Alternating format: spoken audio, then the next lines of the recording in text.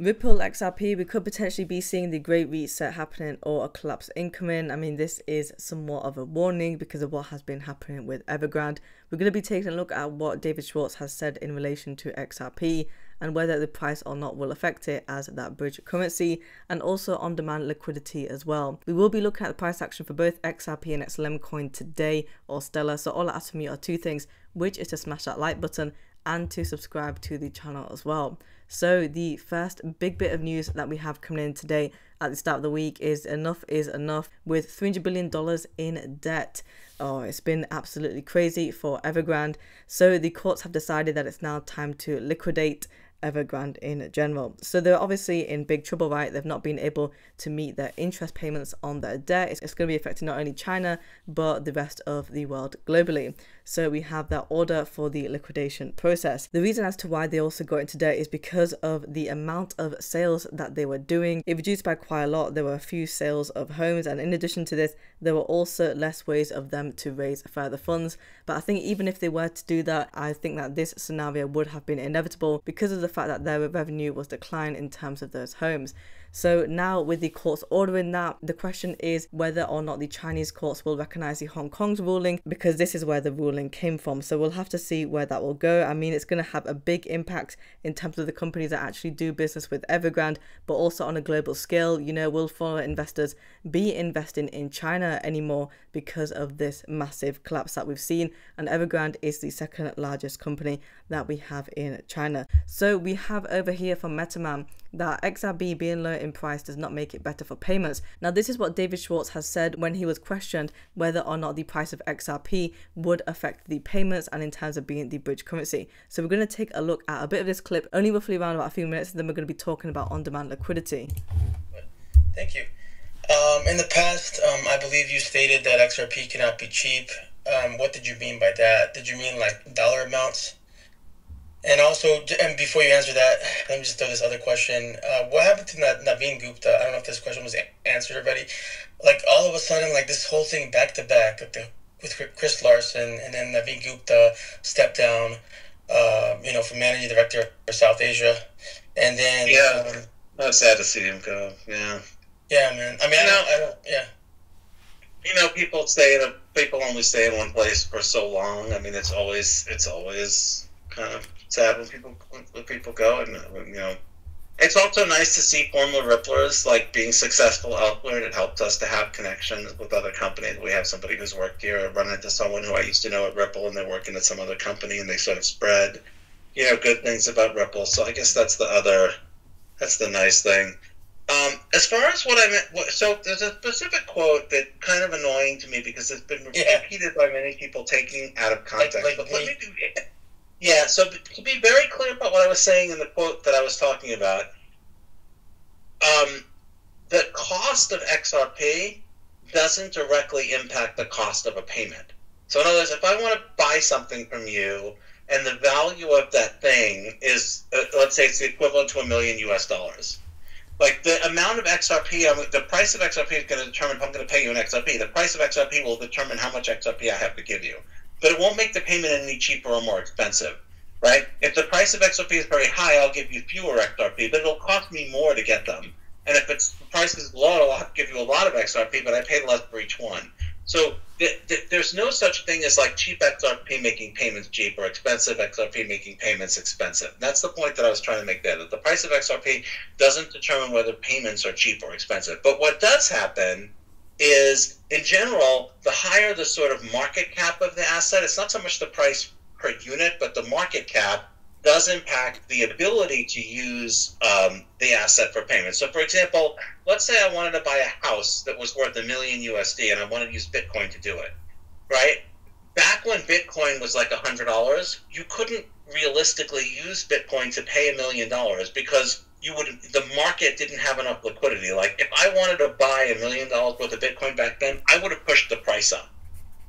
And then when I gave the $1 million worth of Bitcoin to you, let's say to buy your house, when you go to sell those, you would push the price down.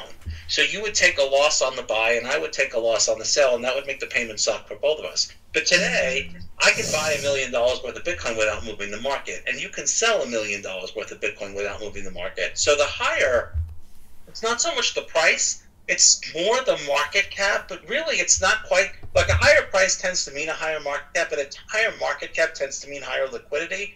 It's really more like the sort of availability of liquidity that determines how easily you can use an asset for payments when you don't have closed loops. Obviously. So what he's basically saying here is that the actual cost of XRP is currently sitting at around about 50 cents, doesn't determine the actual cost of the payment. So for what you're transferring, let's say it's like $500,000. And basically this is what RippleNet does. It's that on-demand liquidity. It allows for instant access of that cross-border payments to actually happen without needing the funding up front, right, for these financial institutions.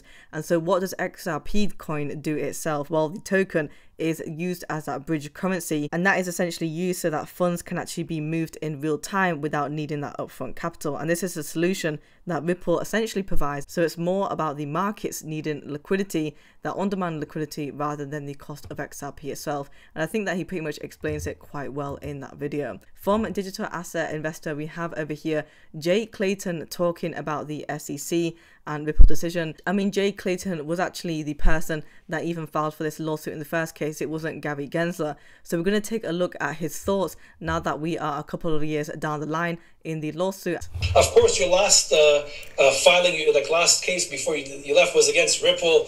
Any thoughts you have on how the court judgments came out of Ripple? Obviously, there was kind of a mitigated with some wins for the SEC and some others from XRP and Ripple. Like, what's your view on it, looking back at it right now, like 2-3 years after you left office? Well, look, the way the court is now, and this is a case that has not been finally resolved. There are appeals and the like. But if you look at the distinction I made at the beginning of our discussion between securities transactions that are for the purpose of capital raising, well, I said we have very rigorous regulations, and then securities regulation for secondary trading. You look at what the court did, it said, hey, that capital raising transaction was a securities transaction. Now, the court found that the secondary trading transaction and its definition of secondary trading transaction was not. We'll see how that goes on appeal. We'll see how both of them go on appeal. Yeah. But the point I want to make is that we rigorously regulate the raising of capital for the general public, and that has not changed. So it seems like as if he still stands on his decision, but the question is why the interviewer didn't also ask him about Ethereum as well and whether or not it is classed as a security. It still seems like as if that is the elephant in the room. So XRP coin today, we are currently trading at 0.5059. We are down by 1.28% on the one-day chart. For the 24-hour volume, we are up by 14.95%. And we're trading at $696.4 million. So yesterday, in terms of the 24-hour volume, we were actually down. I think we were sitting at $29 billion. Now we are at $38 billion. So the volume has increased by 26.81%. In the earlier hours of the morning for today, we were trading 0.4996. So we actually did come below that 50-cent level. But we've gone now to that 50-cent mark. On the 7-day chart, we are down by 3.5%. So on the 3rd of February, we were just sitting below 52 cents at 0.5199. It is only a 2.5 cent move up from here to where we're going to that 53 price target. That is where I've currently got my eyes on. I mean, it's been a bit choppy right the past week.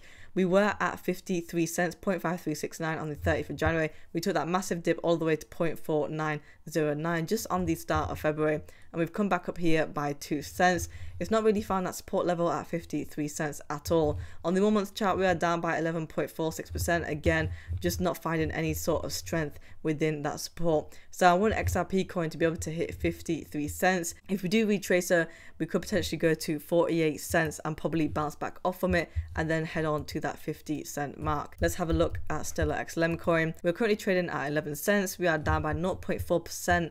On the day, on the 1 week, we are down by 4.7%.